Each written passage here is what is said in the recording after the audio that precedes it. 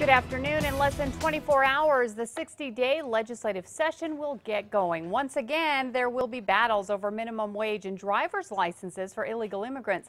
But the roundhouse will be much different this year, with Republicans now running the show in the House. News 13's Cole Miller heard from both sides today. Cole? Well, Kim, you're going to want to keep an eye on the roundhouse this go-around. That power shift could lead to some serious clashes.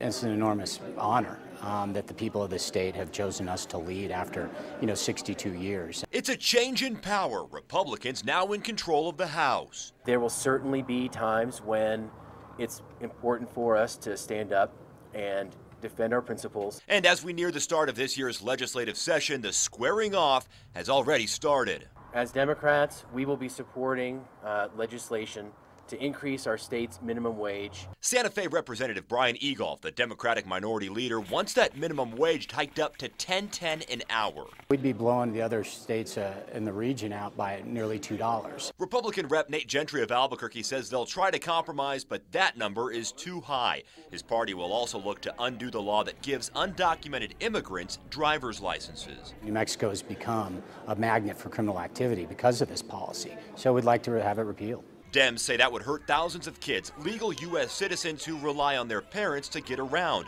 There's also the fight over right to work, which allows workers to opt out of unions. Pursuing the so-called right to work scheme is not about working people, it's about reducing paychecks. Currently, New Mexico is not a right-to-work state. Republicans want to change that. It's a matter of personal freedom. People should not be required to join a union and pay union dues in order to provide for their family.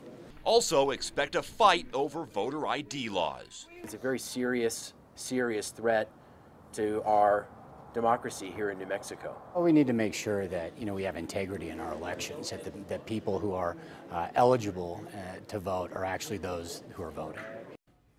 And education is also going to be a talker, as the governor will try again to pass a bill to hold back third graders if their reading isn't up to par. Kim, back to you. Okay, thanks, Cole. Now, while all that is going on, lawmakers will be trying to hammer out a budget with less money than they anticipated because of the plummeting oil prices. Stay with News 13 for the start of the session tomorrow, beginning with the governor's State of the State address at noon.